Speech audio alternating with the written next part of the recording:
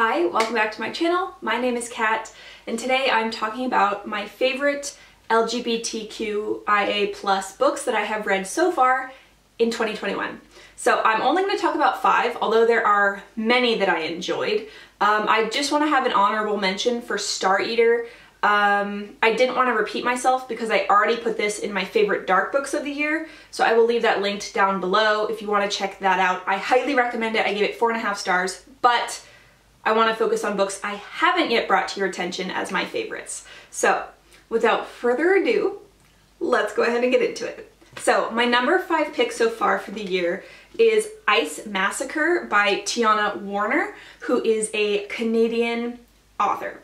So this has lesbian rep, as well as one of the main characters is a person of color. So we are following a very isolated community in a very cold area where every year they send out their young men to battle the mermaid sirens who are killing them in order to progress their trade and be able to sail their ships. So it's basically a constant battle between the community and the killer sirens. And it's gotten to the point, it's gotten so bad where they have no more young men to send, so they decide to train up a young fleet of female warriors instead.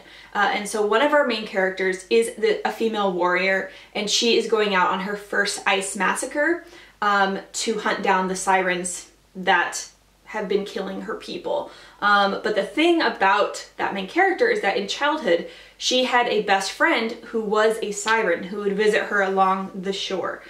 So as she sets out on the high seas to avenge her people and slaughter the sirens, when she eventually runs into that siren again, they have this absolute hatred for each other. They were friends in childhood, and now they are just enemies. And it goes from there. I thought that this was great. I couldn't put it down. It reads like a very dark siren adventure story on the high seas. So if that is at all up your alley, go for it. I know that there are more books and I really want to get to them. I think I'm going to put number 2 on my Christmas wish list. So yeah, definitely check this out if you can get a hold of it. I got mine from Abe Books and it came all the way from the Vancouver Public Library. So if you can get your hands on it, I highly recommend. My number 4 pick is Our Bloody Pearl by D.N. Bryn, who is an American writer who is non-binary. So this one I've mentioned before in my non-binary reads of the year so far, and it is fabulous. So again, this is a mermaid story. I read both this one and Ice Massacre in January, because I always do Merry January, which is like sea themed because I love ocean books, and I love mermaids. So this one again deals with mermaids, but it is instead about a mermaid named Pearl who is non-binary and physically disabled, and they have been captured by a pirate and held captive and just like physically abused and treated very poorly, because the pirate captain is trying to figure out how the mermaid can turn into a siren and use their voice as a weapon. And when that pirate is boarded by another pirate, that pirate saves Pearl and brings them onto their ship, and the story goes from there. This had so many fantastic elements in it.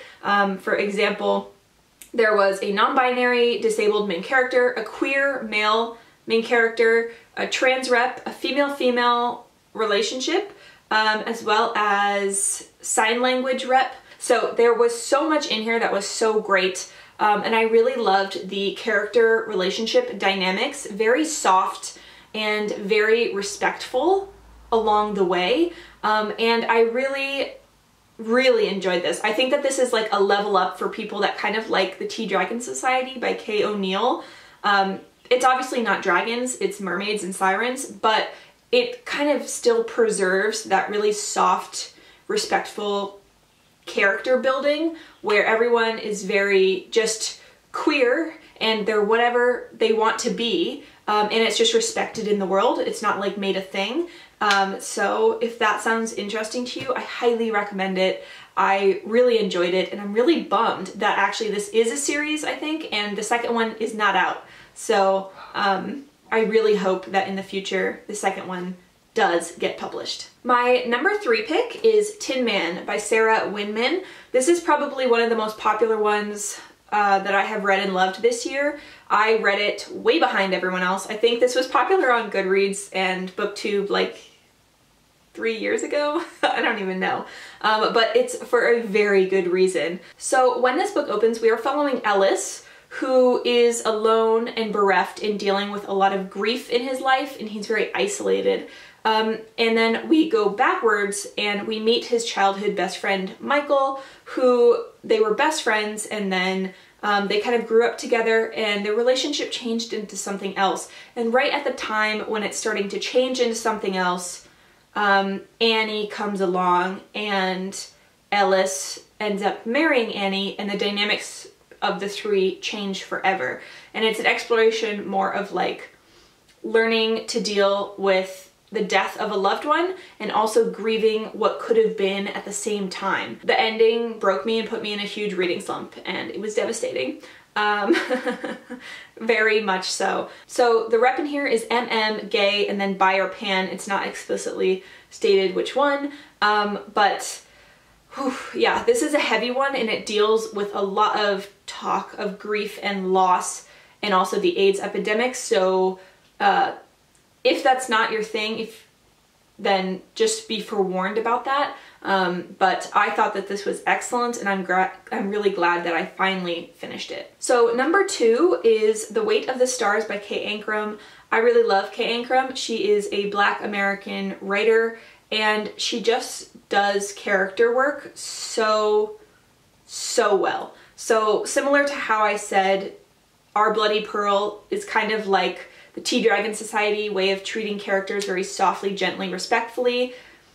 This is the real life version, I think. So like if you needed a real life version of Tea Dragon Society where the characters are all different types of queer spectrum and just being accepted and loved for who they are, and it kind of breaks your heart a little, this would be your book. So we are following 2 main characters. One is just trying to make it through high school and graduate and take care of her family. They live in a trailer park. Her brother is selectively mute and raising his own son, and they're really struggling to make ends meet.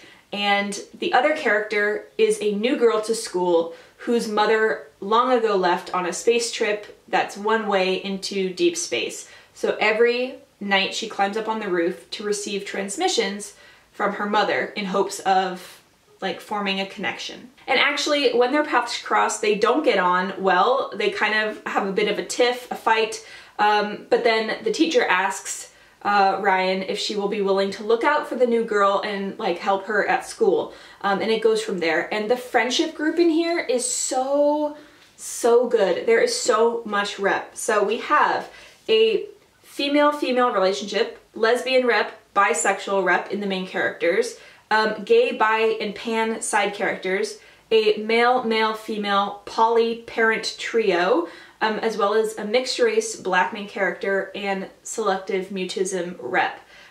So I really think that this is just like a soft, warm, gooey, found family friendship group that also has some space elements thrown in. And yeah, the ending, again, just like ripped my poor little heart out. But I highly recommend this, and I also highly recommend her other book, The Wicker King, and I can't wait to read Darling, which just came out, which is the newest Kay Ancrum. So really looking forward to it. And my favorite so far of the year is Fragile Remedy by Maria Ingrande Mora, who is an American author. So this one I haven't heard many people talking about at all, and it's really surprising to me because this book kicks so much ass. So if you like dystopian and found family, this is the perfect book for you. So we're following Nate, who is a gem, a genetically engineered metatissue, basically originally created as kind of this spare parts for humans that live in the utopian city. However, his parents smuggled him out of the city a long time ago so that he wouldn't be used for spare parts. So he's kind of living in the slums, and to make money for the expensive drugs that he needs to stay alive, he's a tinker, which is basically an engineer or like a person who can fix everything electronic and scavenge parts. And he's taken in by Reed, who is kind of the leader of this found family group that all watches out for one another. And just the development in here is so good. I can't explain it. I love the dystopian elements. I love the gem elements. One of Nate's best friends, but also like his enemy at the same time, is his drug dealer, who he needs these drugs to live, but then also like being best friends with a dangerous drug dealer isn't really a good thing. But their relationship is so complex and like very gray, and I thought that this was like a very complex, nuanced, dynamic dystopian, and I absolutely loved it. I don't know why everyone isn't reading it or raving about it. I have no idea. It deserves way more praise and recognition than it currently has. I cannot wait for the next one to come out. I will read it immediately. So this one got me by the heart. I cried my eyes out. It has relationship as well as gay rep, trans rep, and a POC main character. The only thing I'm going to mention is that there are some needle scenes in here because drug use is like prevalent throughout the society. And I'm only mentioning it because I have a great fear of needles myself. So those scenes were a bit hard to read, but they were completely necessary to the plot. So if you really like dystopian and found family and queer elements, please pick up this book. It deserves so much more recognition. I wish I could push it into the hands of everyone who likes those three things that I just mentioned, because I am in love with this book. It's currently, I think, my favorite book of the year so far, so like out of all genres. So high recommendation, high praise, please read it. Yeah. So that wraps up my top 5, 6 if you include Star Eater, favorite queer books of the year so far. Please let me know what queer books you have been reading and loving, and I will chat to you in another video soon. Lots of love. Bye!